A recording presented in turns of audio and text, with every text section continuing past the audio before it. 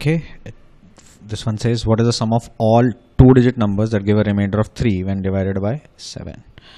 Okay, so one such number is 3, but it's not a 2-digit number. Then you have 10, that's fine. Then 17.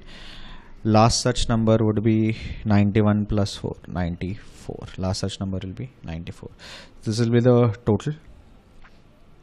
101 will not count, right? So this will be the set for now. This is 7 into 1 plus 3, and the last number is 7 into 13 plus 3.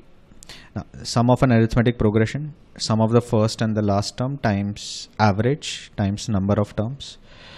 So this is 104 by 2 into number of terms is 13. This should be our value.